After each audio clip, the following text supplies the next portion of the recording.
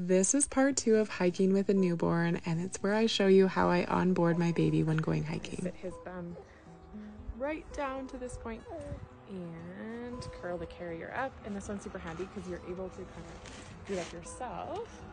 So it just goes overhead and just holding on to baby nice and snugly. Okay, and then pulling these straps a little bit tighter.